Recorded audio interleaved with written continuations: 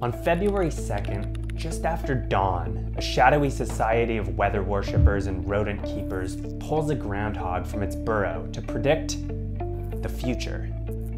If the giant squirrel sees its shadow, it's another 6 weeks of winter. For the past decade, the world's most famous groundhog, Punxsutawney Phil, has predicted a lot of long winters. But, according to government documents, for most of the past 20 years, the winter-like season has ended earlier than usual. Is Punxsutawney Phil a climate change denier, or is he just bad at his job? Winter is shrinking in its season. It's not lasting as long and it's not getting quite as cold, but that doesn't come in a bubble. It doesn't mean, oh, we're just losing winter. Throughout the year, summer heat is sprawling out. Spring weather is coming earlier, and fall weather is stretching later. And here's winter, squeezed in the middle. By the end of the century, most US cities could see their number of freezing nights cut in half. Winter's the fastest warming season for a lot of the country.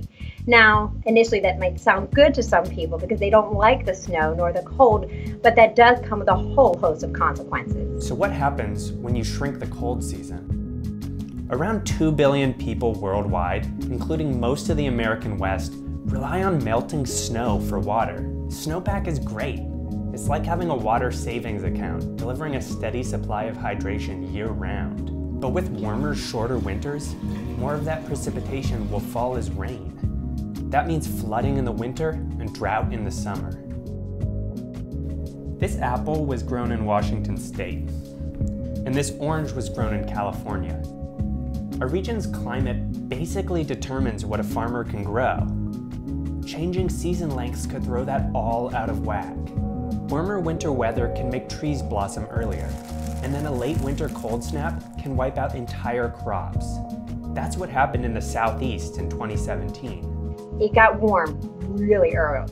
Things started just blooming everywhere, and when a cold front came through, it killed off a lot of the peach crop in Georgia, and it rose to the level of $1 billion disaster.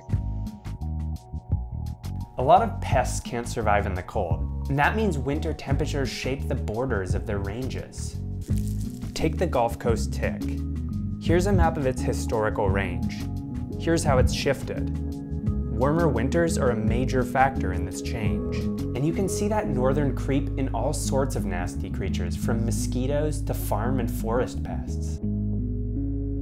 Ice-free Arctic winters could open up all sorts of geopolitical tensions as countries try to use the region for new military or oil exploration. Some research even suggests that a warming north could be changing the way the jet stream curves.